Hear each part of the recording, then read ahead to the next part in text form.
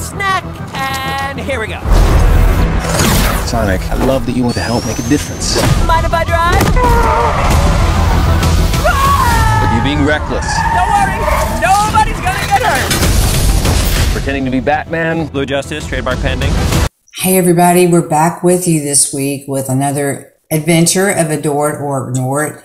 And of course, I have Jessica with me. Hi, Jessica. Hi, good morning. Hey, how's it going? It's going good. Good. So we're kind of in our last points of April of this year, and so it's summertime's coming, and it's going to get warmer weather and all that. But now we're still reading because of spring weather kind of brings showers and stuff, so it makes a nice reading event sometimes. So now we have some good stuff to share with you this week. So you have a book that you're really excited about this week. I am. So both the boys have been, Cooper has been reading this to Carter, and it's frilly, and it's this one's about bugs, and it's got these really neat rubber pieces there. So you can touch and feel, and they're goopy, and they're just frill. Every time Carter does it, it's like, it's like squeals a little bit and they giggle. So it's super fun. This one also comes in a series. It has sharks, dinosaurs, and monsters. So it's interactive kind of a book. So interactive. It says you must never touch the bugs, except in this book. So it's really cute. But it's pretty short story, but it's counting. So they're going to count the bugs. They're going to touch the bugs. Where do you see the bug? It's a total storyline, but then it's a really easy read for Cooper. And Carter will kind of get in on the counting. Like he starts to kind of repeat what his older brother says. So it's just a real fun, interactive way. The weather has been real hit and miss. So this one's been what I have found them cuddled up on in their room reading this week. So that's why I wanted to share it. And it also comes in a series. So if they love this one, you're able to find the other ones as well. Yeah. Okay. So you have that's the first one you've gotten out of the series? This is the first one, and they've already requested. So I'm getting on Amazon to find. I really think the Never Touch the Sharks would be fun, especially going into like the summertime. So that one's going to be the one that I'm looking for next. Okay, great. So that's great. So they can. Is it the same interactive type of book? It is. So each one, the sharks, it's the teeth and their bodies that will be different feeling. The monsters, same thing, their mouths, just different pieces, but same type of thing. It's going to have that jelly. It's going to have the rubber, like interactive, touchy-feely type of book. Yeah. Well, I think just finding Nemo with that shark was enough to scare anybody, but yes, touch that. For sure. Not touch that. So speaking of movies, yes. You got some movies that you definitely want to see.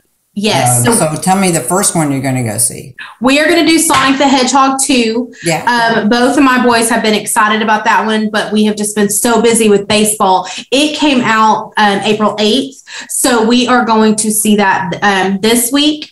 And then there's another one that has a lot of music that's kind of been catching the boys' eye when the trailer. So they'll hear the music and they immediately are like, I want to go see that. I want to see that. So it's called The Bad Guys, and it's based off a book.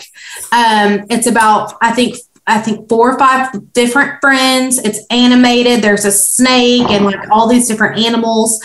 They were bad guys and they want to be good. So it's their journey on being the good guys.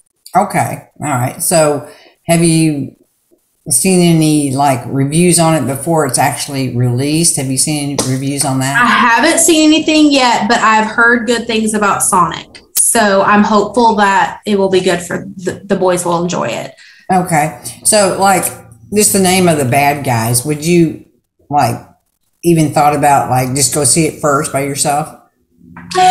Well, after watching the trailer, no, just because the trailer seems really light. It's animated. They're silly. It's a universal movie. So I think that it's going to have a good message. So I'm not too worried about it. Yeah, too worried. Because when we watched Turning Red, it totally was different than It was totally different than the trailer. So it may surprise me, unfortunately, again, but I'm hoping, my fingers are crossed, that's not the case. That's why we do this type of format, just to kind of see what's really out there, because it's totally different than totally it's like different. Anything else, they lure you in, and then it's like, yeah.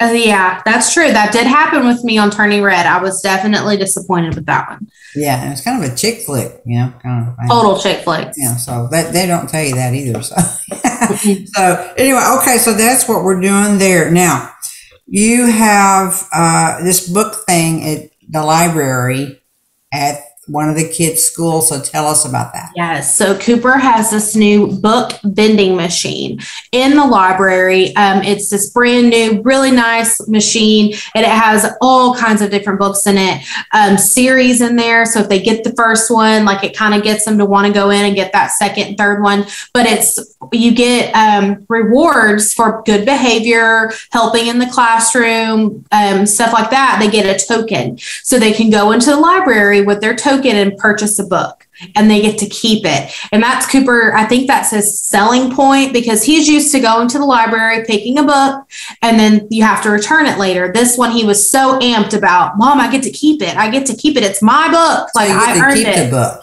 Okay. You do. You get to keep. Yeah. Is it a paperback or? Yes, they are paperback books. Okay, so they're paperback books. And so so you get to pick the book?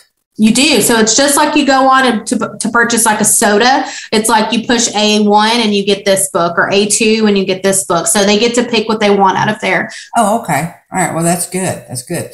Okay. So when we come back, we'll have 2 movies to kind of go over. Sonic is getting great reviews, so I think that's going to be a thumbs up. It just seems like. Yes. So, and we're going to see what Bad Boys are doing with Universal. We'll see what they do. We're hoping that I am not disappointed. Yeah, it's sad when you have a kid movie and you have to kind of put that little margin of error out there, you know, as a parent, you know, and you really already paid your money, you know, that kind of thing, and you walk in there expecting this and you get that. So, but anyway, that's point. So you're going to give us a review on that. So adore it for the book. Don't touch Adore the bug. it for sure.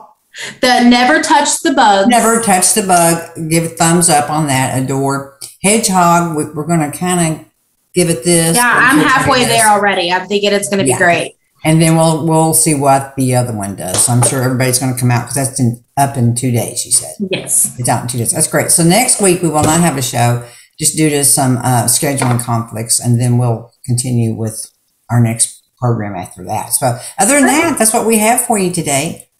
All right. Thanks for sharing that with us, Jessica. Of course. We'll see you in a few weeks. Yeah, we'll see you week after next. All right. Okay, bye. Bye.